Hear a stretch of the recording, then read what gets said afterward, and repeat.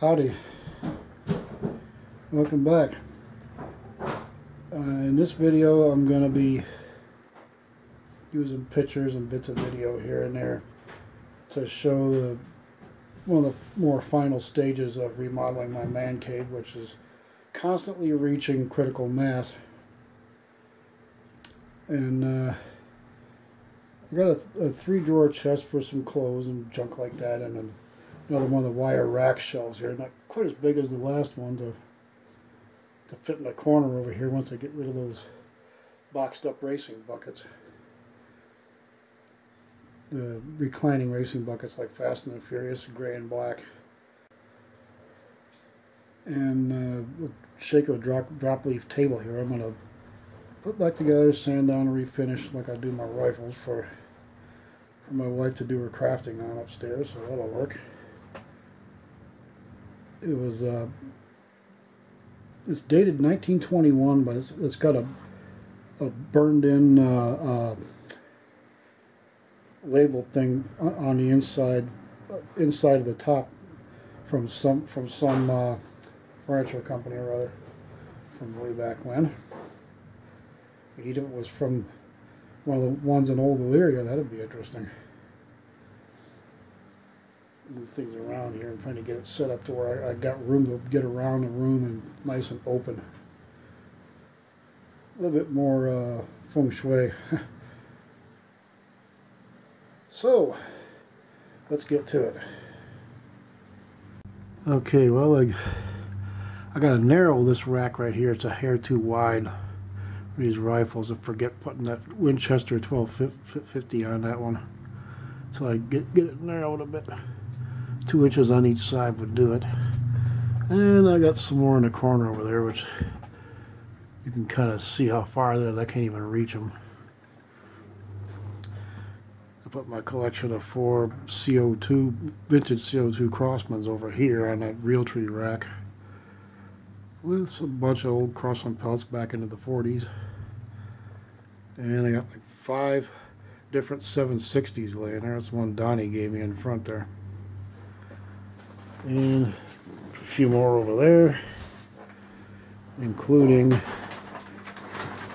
the Revelation and the 761 XL right there. A couple of C's over there, 760C Pump Masters, and the 95 stock. I'm just about done to put the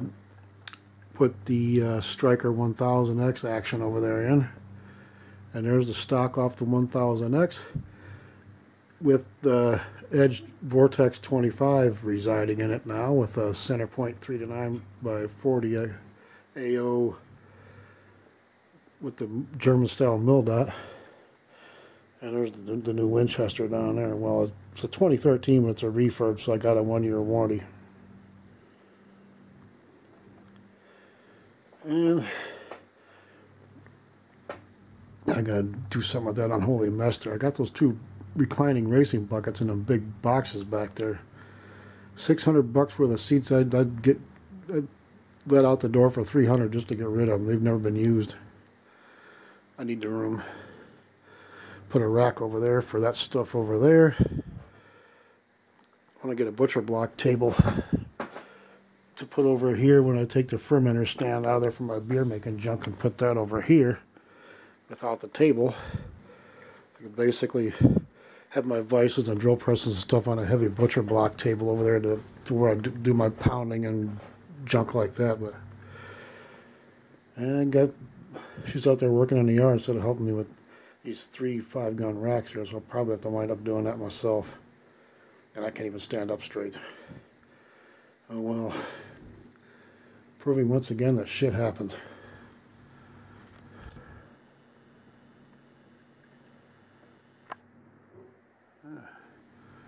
They look good though.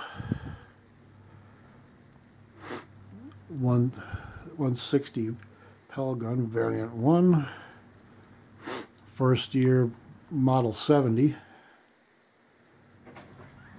73 Saddle Pal. And the 700 Pell Master Rolling Block. Crossman's modern take on the old rolling block. It's the breech that does the rolling, but hey.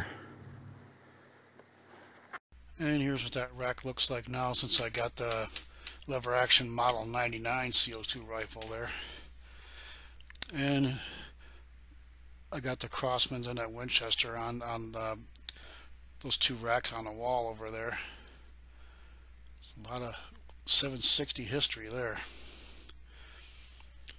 And here's the 66AB on the top, a 760C on the bottom, and 3 Daisy 1894 3030s in the middle.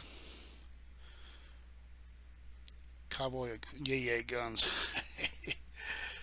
And a little 3-drawer dresser thing I got here to put my clothes and junk in. And the display case they got me for my birthday,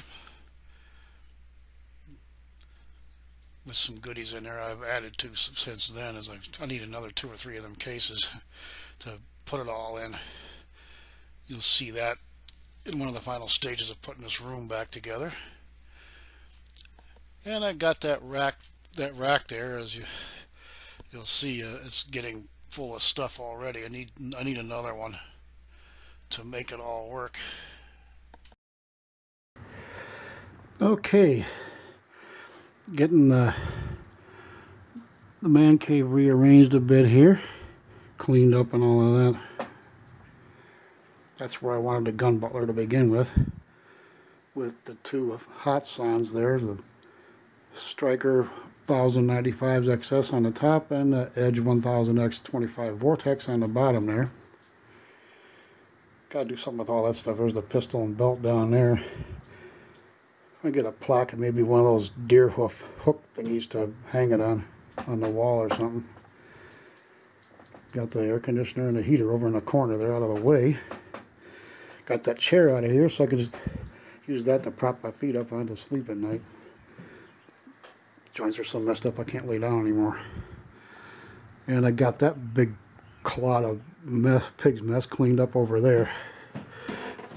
And over there, oh yeah, how yeah,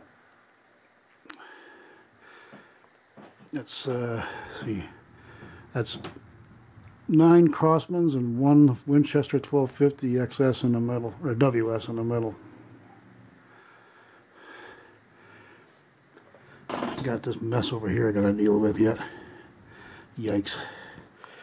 And if I play it right, I can get one more of these smaller shelf rack thingies over against that beveled part of the wall right there. Have 2 of these and I can get a lot more mess up off the floor. But it's looking a lot better. Got a lot more room in here to move around. The room doesn't look so small and cluttered. Just got to clean up this stuff here. I wish my brother had a car so he can come over here and get his Christmas presents.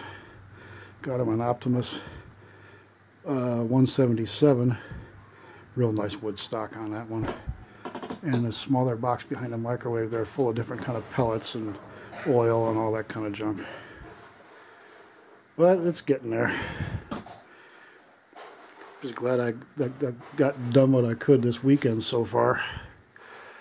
Get everything where it should be, or where I wanted it, whatever.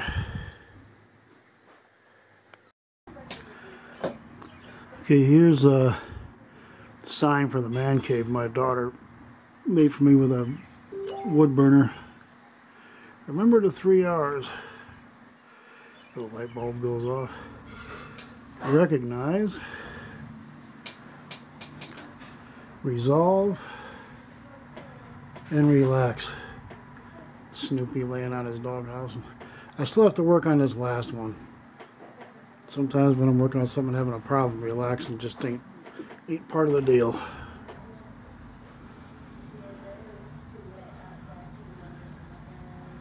It's pretty cool though.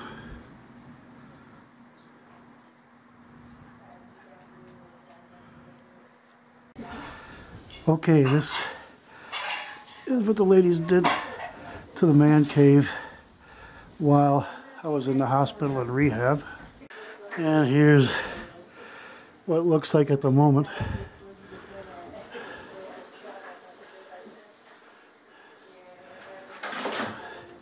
Still got these reclining racing buckets I want to get rid of. $600 for the seats, all ditched for $300. They've never been used. And my collection of Crossman 760s. Original up there. And newer as we work our way down.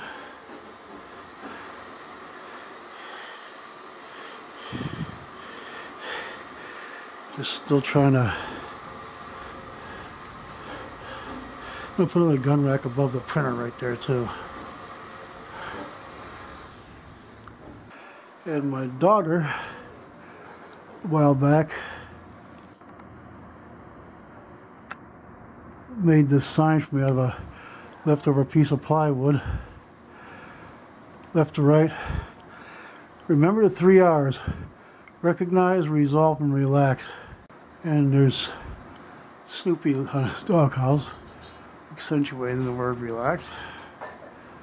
And of course there's Johann Peter next to my 30-year recognition thing from Ford. And that goes back a while. And 2 out of 3 of these pictures survived from Hollywood memories that took these pictures. So Jim and Doc, I'll pick one of these, might even copy both of these in the printer over here to include with those cowboy pictures you wanted the 3 of us to do and post. Just gotta find a pair of jeans or something I could wear, and I don't have that vest, black leather vest anymore. I don't know what I did with it.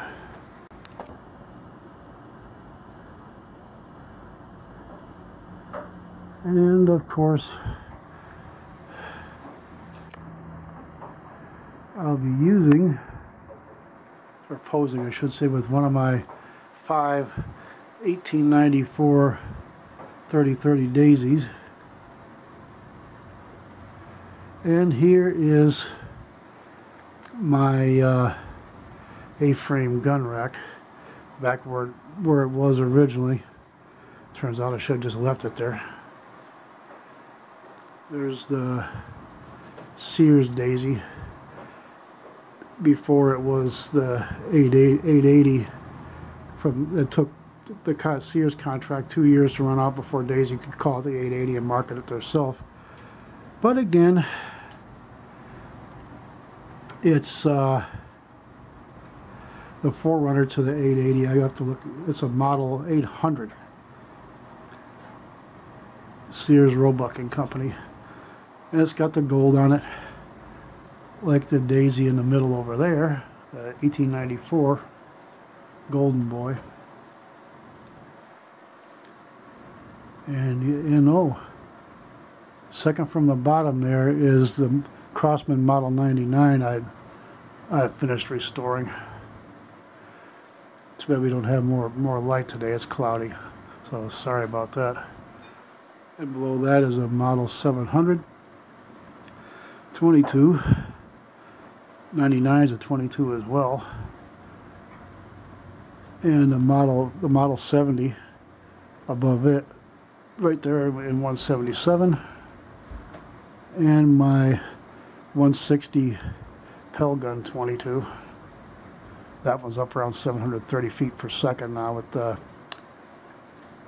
that tuned XP tuned valve that made for the QB78 and all that. That's copied from the third variant of the 160 here.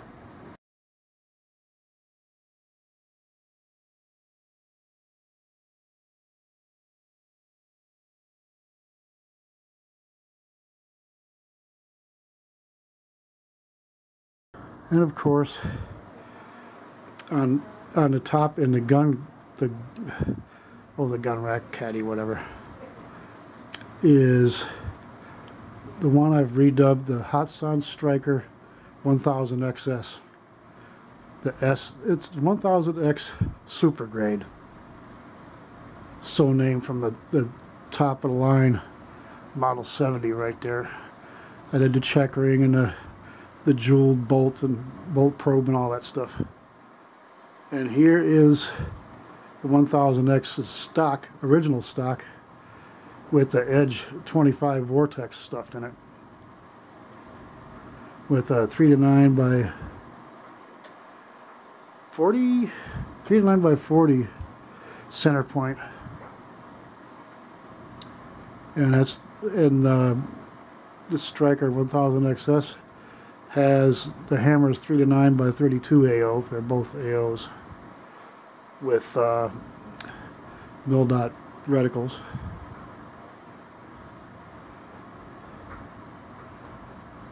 Once I restored those CO2 rifles there, they sure look pretty. The 700 rolling block on the bottom is all original. It's a good enough shape. All I do is clean it up. Beautiful rifle. Shoots hard and everything. And if I'm reading the numbers right that I did find, that thing is at April 69. But the pellet gun on top is like 55, 56. So that's about the oldest one I've got right now. The plastic bag there is the Edge plastic stock. I'm going to have that one masked and dipped in the Realtree Edge, just like the 725 VTR in the back of the stack there. I'm thinking about giving that one away in a contest or something on one of my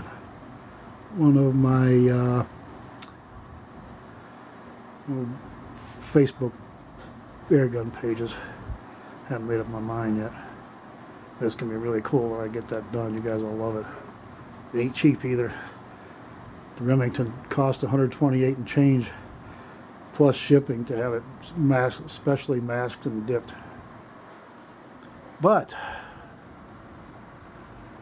here we are with basically what the man cave looks like at the moment. And once again, those three racks, the three different groups of people bought me for my birthday. That turned out to be the same one. Well, that last and third one is gonna go right there. I got no other place to put it. But I want to put some paintings across the top of that wall, like they had at what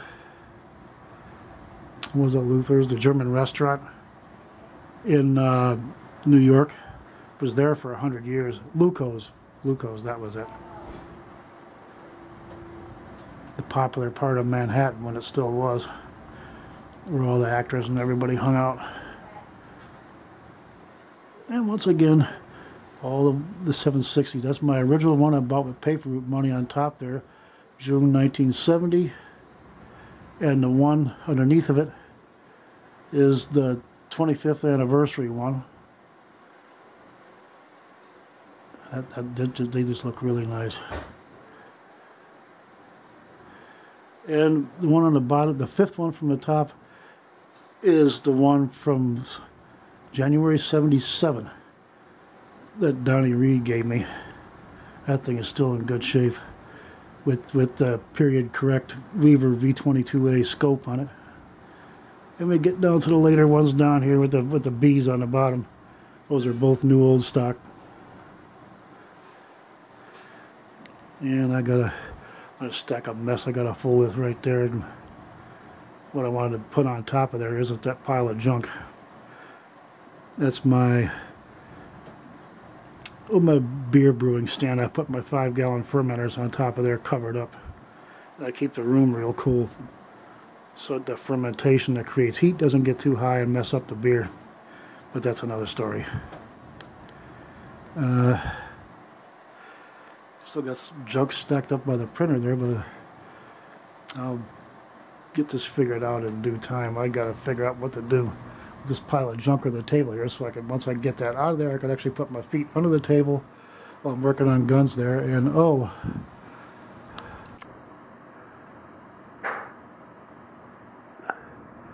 there's a new Brownell's shop apron I bought myself. Real nice canvasy sort of material with the straps that you cross behind your back and snap on either side of the apron. Another story there.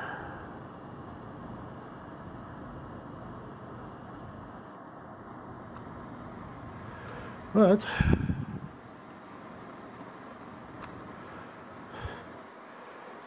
there's more than 5 rifles. So put most of them on a rack, and then I'll have to, well, I don't know, I'll have to figure out something.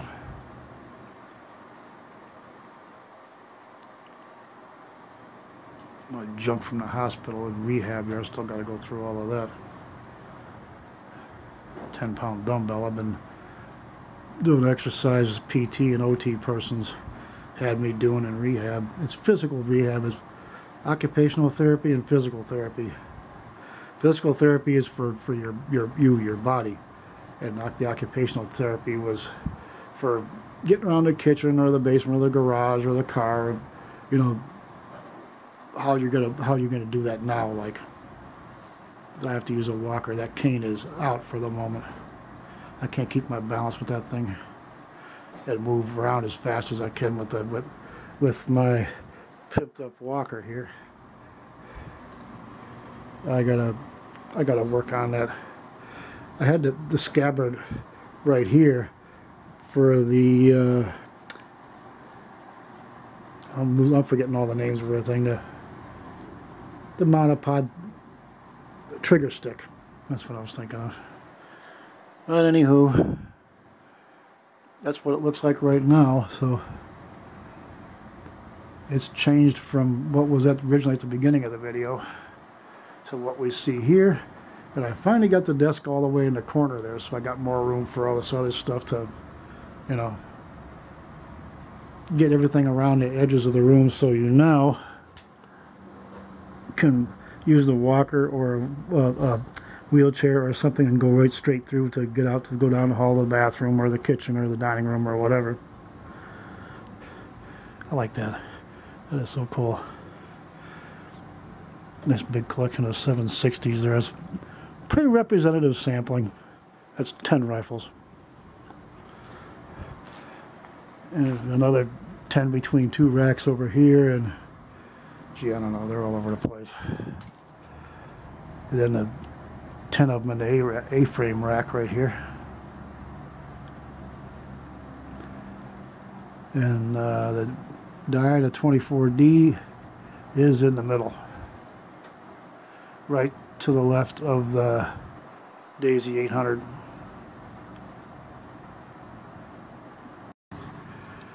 And now here's a view from sitting at the desk. I still have my beer labels and coasters from around England and America and junk like that sitting there.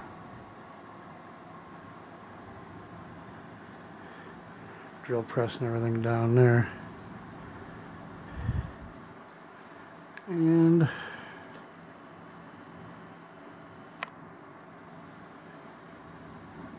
got a lot of my junk down here.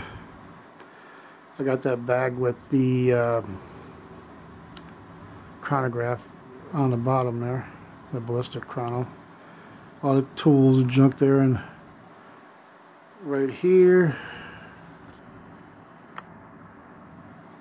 I have all the dungages, the unscented baby wipes I use for cleaning up with and junk. I save the container because they're perfect little small dungages with the snap lid, so I can separate out my different calibers of pellets and small rifle parts. And I also got scopes and glue guns and other checkering tools and all that kind of junk sitting up there. And of course on top, clamps and tapes and other various things I use for working on them. And 2 of my 3 hats. There's my DB Books hat and that red and black plaid old school kind of, it's like a fleece line hunting shirt, so it makes more like a CPO or something. Oh, towels and junk. Microwave. Little dresser there. I gotta get all that junk off the top. It's still a little rough around the edges. Still got stuff to clean here, but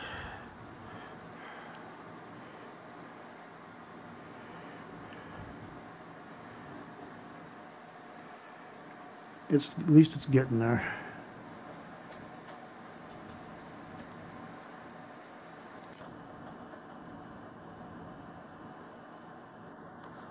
Okay, that's looks further away than it really is, but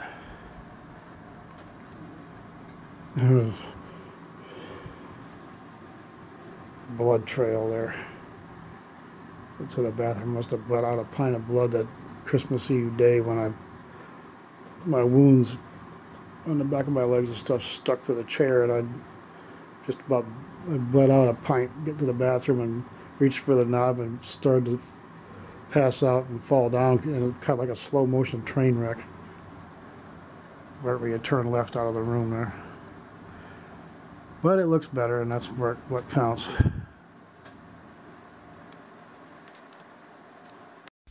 Okay, here's a slightly newer picture of what that end of the man cave looks like now, although I've cleaned it up and changed a couple things around since then. And a later shot of those racks with the 760s in, including the C's on one side there and the Air 17 on the bottom. And I've got a third one of those kind of racks to go next to this one on the back wall above the printer, and the back wall of the room, that is to say. So I'll get most of the guns up off the floor. Okay. Well, that's it for this time. Dang, man cave modifications take a lot of time. Get the money for this and the money for that. Hanging up them gun racks and everything. So, good Lord willing, the creeks don't rise. We'll see you again. So keep your guns oiled and your powder dry.